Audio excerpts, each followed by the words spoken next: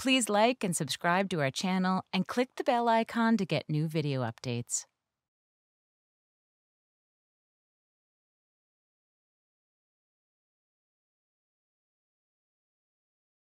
So it was a normal day like any other. I woke up and I went to my favorite cafe and I got a cup of coffee. And while I was waiting in line for the coffee, I turned to my left and there was this box. And it was filled with these little buttons. And I was curious, so I picked one up and I read it. And it said, "I talk to strangers." And I immediately threw the button back down because I didn't want anyone to see me holding that. I didn't want them to think that I wanted them to talk to me. Because I have a huge fear of talking to strangers, and I never do it. I think you should talk to a stranger if, like your phone is broken and you're in an unfamiliar neighborhood and you've broken your leg and there's like a sudden tornado, and only if all of these things happen at once. Otherwise, don't do it. And, I moved to London about 6 years ago from Beijing, and I was super excited to get here because, England has all this green space, but it also has all of this personal space. And when I got to London, I liked that it was kind of a cold city and that people kept to themselves. It's the kind of place where you can be walking down the street and fall down and nobody will bat an eye because they're too embarrassed for you and they just don't want to get involved. And I felt like, these are my people, like I found them. I identify as an introvert and I felt quite shy, and I just feel like you don't need to talk to strangers. But that day with that button, I thought, why don't I talk to strangers ever? We live in a city of almost 9 million, and I try to avoid all of them on public transport. And I think maybe I'll just wear this button and see what happens. And so I take the button and I sort of slip it in my pocket and I leave.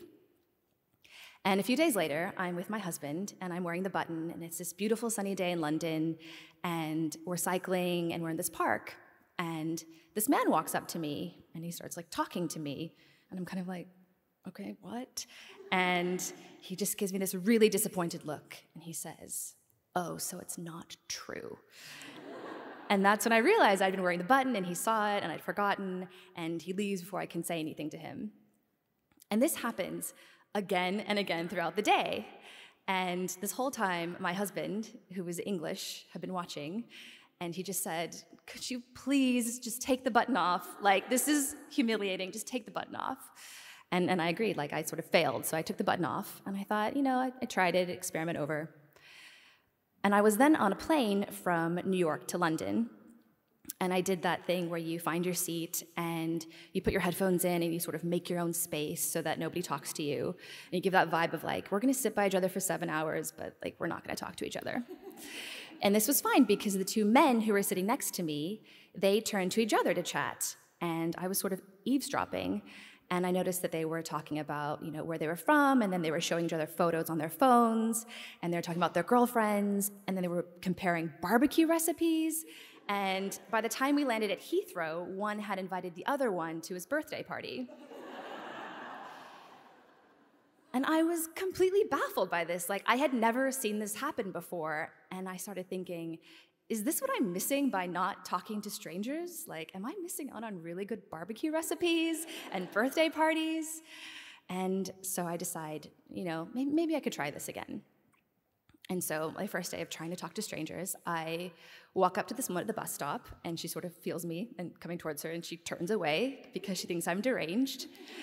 And then I get on the bus, and it's about 8:30 in the morning, I'm going to work, and I sit next to another woman, and she's on her phone playing Candy Crush. And I'm looking at her phone, and I'm thinking about what I can say to her. We live in the same area, we're both going to work. And while I'm thinking this, she looks at me, looking at her phone, and she shoots me this really dirty look, and I just abandon the whole mission. And I just think, I don't know if I can do this.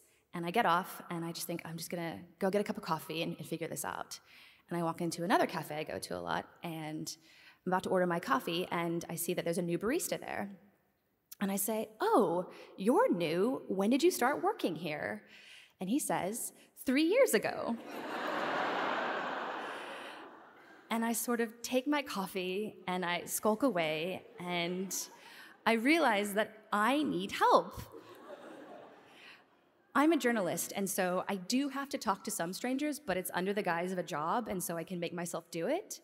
But also as a journalist, you get to call up experts if you don't know about a certain subject, and so I decided I would call an expert. And so I call up this man named Stefan, who lives in Boston, and he specializes in curing people of phobias, including social anxiety. And he tells me that the best way that he's found of curing people of social anxiety is to have them humiliate themselves again and again. And that is so that they can see that they don't get arrested and their spouses don't leave them and they don't get, fired and nobody, exiles them. And they survive. They just look a little bit silly. And he says, well, sometimes I have like a really shy person stand in the street and sing. Or I'll have another one, go into the New York subway and ask 100 people for $400. Like your basic nightmare scenarios. And I say to Stefan, what would you prescribe me? And he says, okay, so you're scared of talking to strangers and you're a little bit shy and you live in London, so I would have you ask strangers a really stupid question.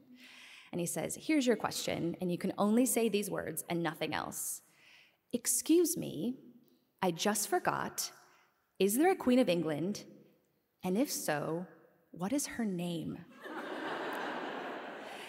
And he says that, when I decide to do this, I can't, just pick like friendly grandmas or, people holding puppies and babies, because that's called safety behavior, and I won't actually cure my fear. And as soon as I hang up the phone with Stefan, I think, thank God he's not my therapist, and I do not have to do this, because that would be terrible. And a few days later, I'm having lunch, and I hear this voice in my ear, and it's a man, and he says, do you mind if I sit here? And I say, sure, go ahead. And he takes a seat, and I'm looking at him, and I'm thinking, this is my chance, I can do this. And he puts his phone away finally, and I just ask him where he's from, and he says, France. And I say the first thing that pops in my head, which is, of course, are you offended by Brexit? And it wasn't my best work, but I hadn't really thought through what I'd actually say to these people when I finally talked to them. But the conversation recovers, and we have like sort of a nice chat, and I leave feeling kind of good about it. And from then on, for the next few weeks, I start talking to strangers, a little bit small talk. I talk to, people on the bus about the weather, or I'll talk to people who have dogs in the park, or, grandmas and their grandchildren. These things that I know Stefan would say are safety behavior.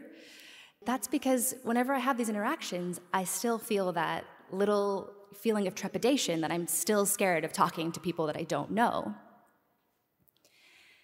And I know the only way to cure this.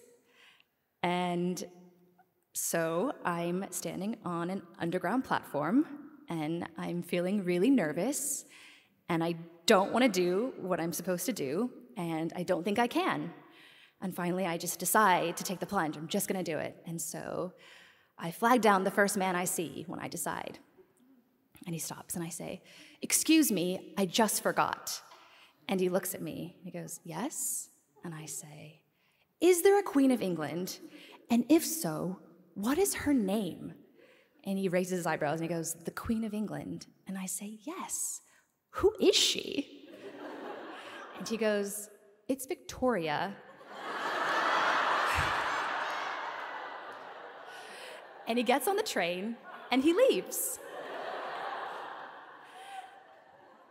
And of all of the scenarios I had ever imagined, this was not one of them. And I'm so confused that I immediately flag down the next person I see, which is another man in his 20s, carrying a gym bag. And I say, excuse me, I just forgot, is there a Queen of England? And if so, what is her name? And he says, it's Victoria. He gets on the train and he leaves. And at this point, I am so confused. And I'm just thinking, does anyone know who the Queen of England is? Do I know who the Queen of England is? And finally, I recover and I ask 4 women in a row, and they each tell me Elizabeth. And, some of them laugh and some of them think I'm a bit strange. And One asks if I'm okay, but none of them arrested me or, my husband didn't leave me. I wasn't fired from my job. I survived. And I don't know what was going on with those men who were subjects of Queen Victoria. I don't know if they were confused or if it's like a rule in England where if an American asks you a really dumb question, you have to lie to her. Probably. But, after that experiment, I realized that Stefan was right. I haven't been completely cured of my social anxiety, but doing that experiment made me feel exhilarated. And now when I'm on the tube or the train, I do try to talk to strangers because I think it's nice. And that means that if you see me, I'm coming for you. And we might have a chat, but I promise we'll both survive.